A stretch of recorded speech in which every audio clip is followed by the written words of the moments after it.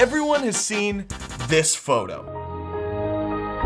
It's the default wallpaper for Windows XP. And Wikipedia claims this photo's been seen by billions of people, making it the most viewed photograph in history. Now let me take you back. You're 10 years old, you're sitting in your kitchen playing Neopets on Internet Explorer when an idea comes to you. It's time to play 3D Space Cadet pinball. But every window you close, you see that beautiful rolling hill. It's time to make a tribute to such an iconic photograph. Let's recreate it in Unreal Engine 5.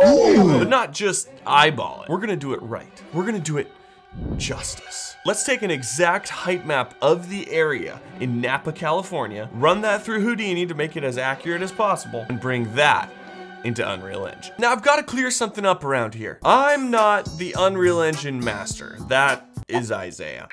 I'm just a guy who brings dumb ideas to him like, hey, let's make the Windows XP background in Unreal Engine. Wouldn't that be funny?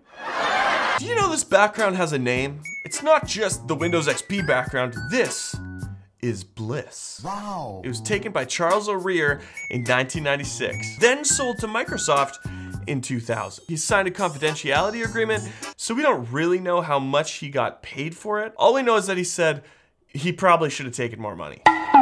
Well, I'm sure Bill's got enough cash to keep him quiet. Woo. But now that Isaiah's done with the height map and the texturing of the grass and brought it back into Unreal Engine, I introduce to you Windows XP Bliss HD Edition.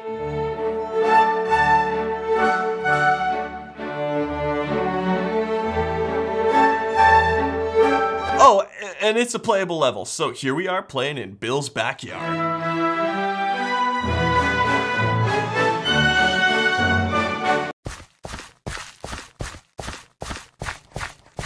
Let us know what iconic spot we should do next. It could be real, it could be unreal. Whoa! Check out that.